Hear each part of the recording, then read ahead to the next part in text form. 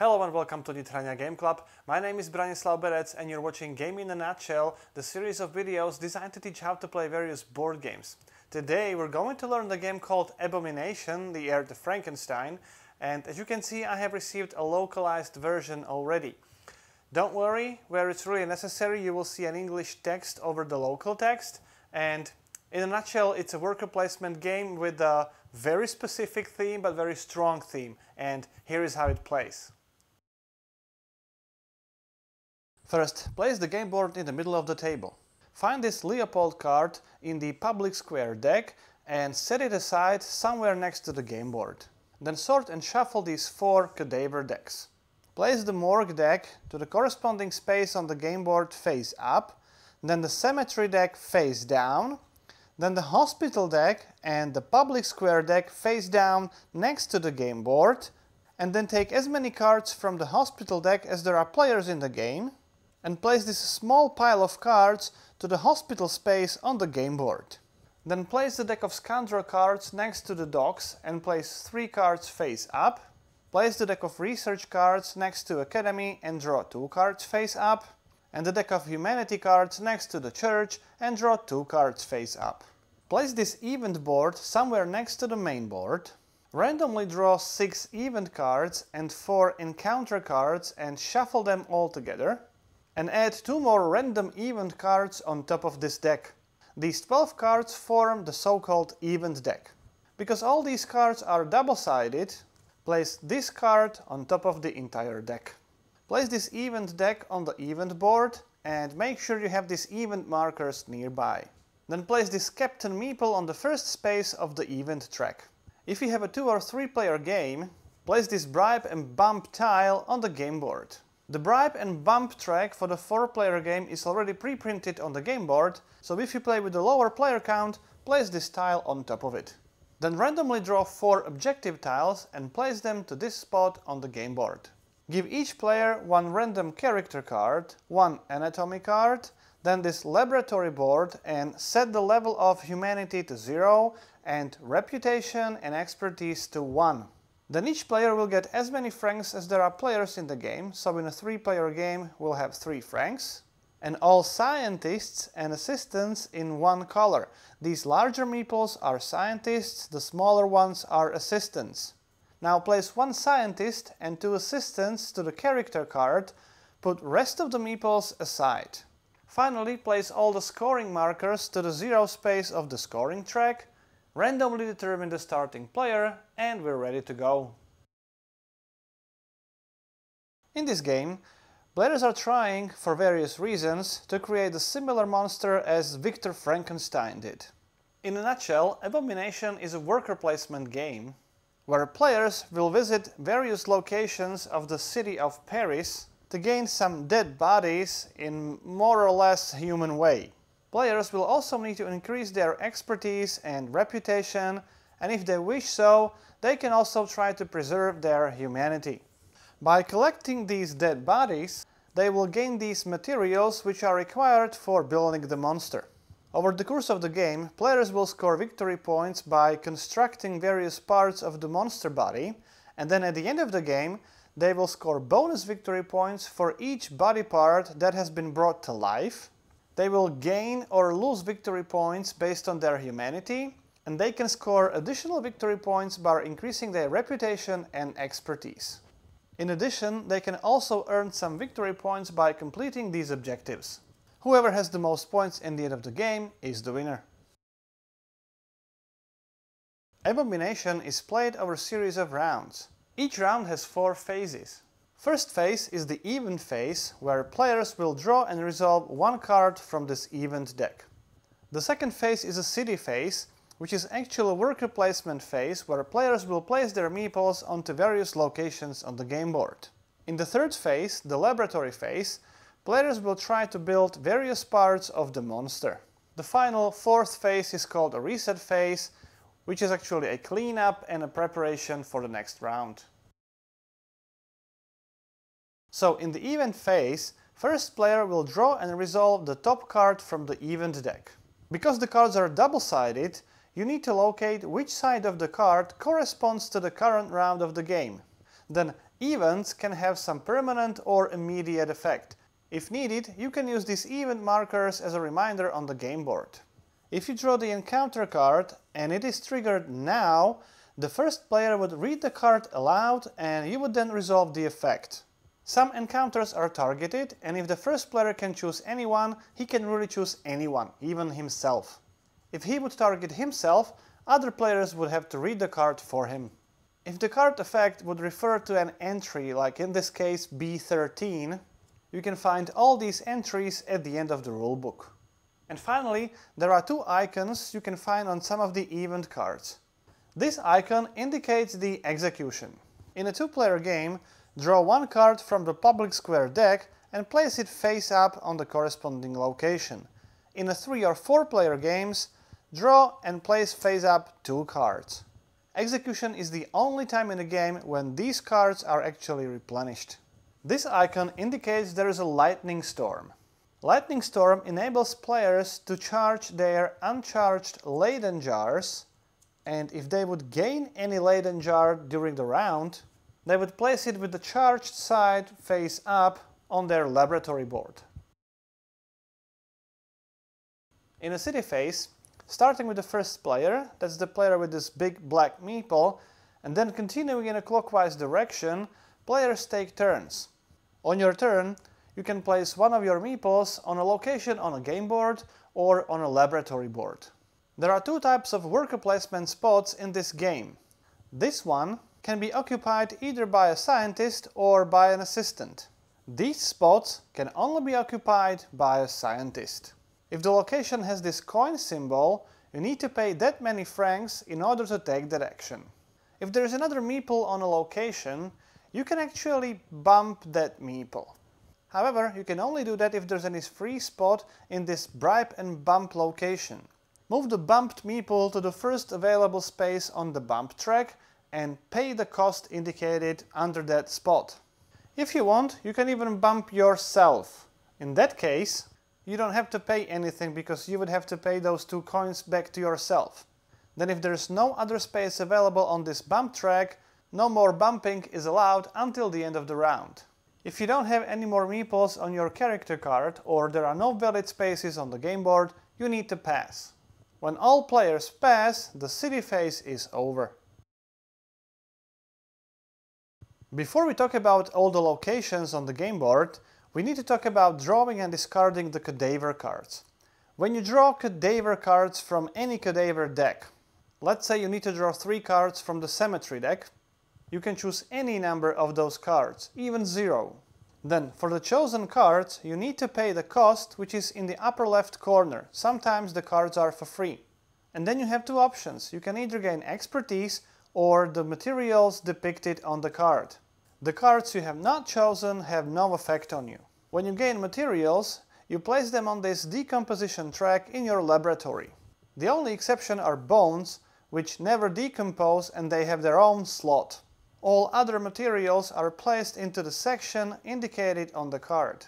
Each section can contain maximum 15 materials. If you gain more, you have to discard. Again, there is an exception for bones and you can only have maximum 12 of those. Then you have to discard the cards together with the cards you have not chosen. When you discard the cards, there is no discard deck. Simply take all those cards and place them on the bottom of the corresponding deck in any order you want. Now I will briefly explain all the actions in the game. When you take the cemetery action, you can draw and resolve 3 cards from the cemetery cadaver deck. The materials you can find in a cemetery are obviously quite decomposed. At Public Square, you can find cadavers only after an execution event. But as you can see, the materials are very fresh. When you take this action, you have to pay a franc and then you can take and resolve one of the cards. Then do not replenish that space. Remember, it will only get replenished after an execution. In Hospital, you have 3 options. When you decide to volunteer, you simply gain 2 reputation and 1 humanity. When you decide to work in a hospital, you will get paid based on your expertise according to this small table. The third option in a hospital is to retrieve a cadaver card. Based on your reputation, you can either gain no card at all, or 1 card if your reputation is higher than 7, and if your reputation is higher than 15, you can either take 1 card for free, or you can pay 1 franc and you can retrieve 2 cards. When you visit the morgue location, you need to pay 1 franc, and then you can take 2 cards from this deck and resolve any number of those cards. When you visit Academy, you have 4 options. First one is to do some basic research, which means you can take one of these face-up cards and replace that card with the new one. If you take the advanced research action, in addition to one of the face-up cards, you also gain 1 expertise. Then if you decide to give lectures to students, if you send your assistant there, you will get 1 reputation and 1 coin as a salary. If you send scientists there, you get 2 reputation and 1 franc as a salary. And finally, if you donate to the Academy, you can donate from 1 to 3 francs, and for each franc you get 1 reputation. When you visit Slaughterhouse, you simply get some animal materials. You can substitute these animal materials for almost any human materials. If you feel that you're becoming a bigger monster than the one you're trying to build, you can visit the church to regain some humanity. If you send the assistant to the church, you can simply draw one of these face-up cards and replace it with the new one. If you send scientist, in addition to the 1 card, you also gain 1 humanity. When you come to the marketplace, you can do any number of these actions as many times as you want or as you can afford. You can sell 2 bones for 1 franc. You can sell 3 materials from your preservance area for 2 francs. These materials have to be in this preservance area. You cannot sell materials from this decomposition track. Then for 2 francs you can buy a jar and place the jar token into your laboratory with this uncharged side up. And finally, for 1 franc you can buy an ice block. If you don't have an ice block, simply put 1 token into this spot. If you have an ice block and it's half melted, simply flip it to the other side. When you take this first player action, take the first player token. The meeple in this location cannot be bumped, and when all players pass, you can take this meeple and put it into any legal location on a game board, even bump someone and resolve the action. When you visit docks, you can choose any of these 3 face-up cards, then you need to pay the cost and resolve the effect of the card. Be aware that these are not cadaver cards, and sometimes you have more options than on those cadaver cards. Then after resolving, discard the card and draw the new one from the Dogs deck.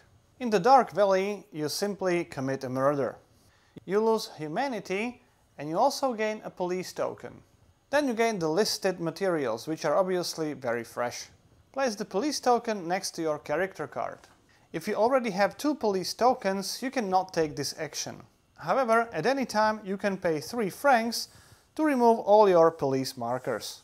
In addition to the action spaces on the game board, there are 4 action spaces on the laboratory board. When you decide to practice, you simply gain 1 expertise. When you donate blood, add 3 cubes of blood, these red cubes, to the stage 1 on your laboratory board. When you take the repair action, you can remove up to 3 damage markers from any parts of the monster. And when you take this action, you can charge your Leyden jars. When you use Assistant, you can flip up to 2 Leyden jars to their charged side. If you use a Scientist, you can charge up to 3 Leyden jars. In the laboratory phase, players will build parts of the monster body, then they will have a chance to throw a switch and bring those parts to life, and finally they can preserve some materials. When you build the parts of the body, first you have to build this muscle part, and then you can add the skin. So you build those parts in 2 steps.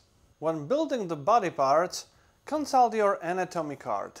First, choose the part of the body and look at the corresponding side of the anatomy card. This one is for building the muscle part, and this one is for finishing the body part and adding the skin.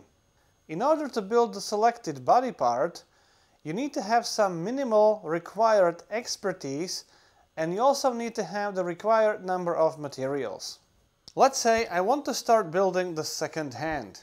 I need to discard all the required materials, and you can always substitute this orange material, the animal material, for any other missing human material. Because I need 3 brown cubes and I only have 2 in this decomposition track, I need to substitute 1 orange for 1 brown. Now, when you discard materials, always note the decomposition stage of the most decayed material you use. So in my example, I'm using stage 3 materials.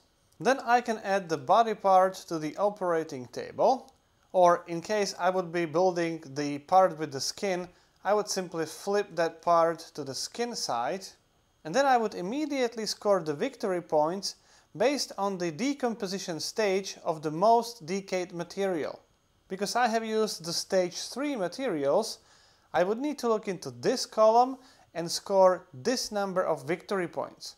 However, because I have also used the animal material, I will be given a negative victory points as well, so in this case 1 negative point. When you add skin to the body parts, you also need blood, and blood can only be in the stage 1 or stage 2 of the decomposition track. If you wouldn't have enough red cubes, you can only substitute them with the animal materials which are in the stage 1 or stage 2 sections. You can never use the animal materials from the stage 3 and stage 4 areas as a substitution for blood. And finally, anytime you build a part of the monster body, you also get 1 expertise. You can build as many body parts as you can afford, and for each body part built, gain that expertise. Then, if you have at least 1 completed body part, that's the body part with the skin side up, you can throw the switch 1 time. With throwing the switch, you can bring the completed body parts to life. To do that, you can flip up to 3 charged Leyden jars to their discharged side and roll the dice. For each discharged jar, you will roll 2 grey dice. After rolling dice, you can use these research cards for a dice mitigation. You can use as many as you want. Now, for each lightning symbol, you have to place the corresponding number of damage markers on the body parts. Place the marker 1 at a time, and you can place it on any body part you want. If you can, you have to place the damage marker on the undamaged body parts first. If you have to place the second damage marker on a body part, you have to downgrade it. If you downgrade the body part which is already completed and is already alive, simply remove the live token. If you decide to downgrade the completed body part which is not alive yet, flip it to the muscle part. And if you decide to downgrade the muscle part, simply remove that part from the operating table. When you downgrade a body part and that body part still remains on the operating table, immediately remove both damage markers from that body part before you place additional damage markers. If you roll 1 or more of these broken heart symbols, simply lose 1 humanity. You always lose just 1 humanity, even if you roll multiple symbols. And finally, for each alive symbol on dice, you can place 1 alive marker on the completed body part of the monster. Each body part can have maximum 1 alive token, and any excess tokens are simply lost. And then the last step of the lab phase is to preserve materials. You can move any number of the brown and purple cubes to this preservation space, but keep in mind you can have maximum 9 cubes there. You can sell these materials in the future rounds. The last phase of the round is the reset phase, and the first step is the decompose step. If you have the full ice, simply flip it to the half melted side, and you can completely skip the decompose phase. And in case you already have the half melted ice, simply discard the token. However, if you don't have the ice token at all, discard all the materials from the stage 4 and discard all the blood cubes from the stage 2. Then move all other materials to the next stage. Then reset the game board. First, discard and replenish the cards from the hospital, from the docks, from the academy, and also from the St. Roch Church. Draw as many cards from the hospital deck as there are players in the game and place the pile onto the corresponding space. Then replenish all the empty spaces in the academy, St. Roch, and also in the docks. Finally, discard the cards from the public square, but do not replenish these cards.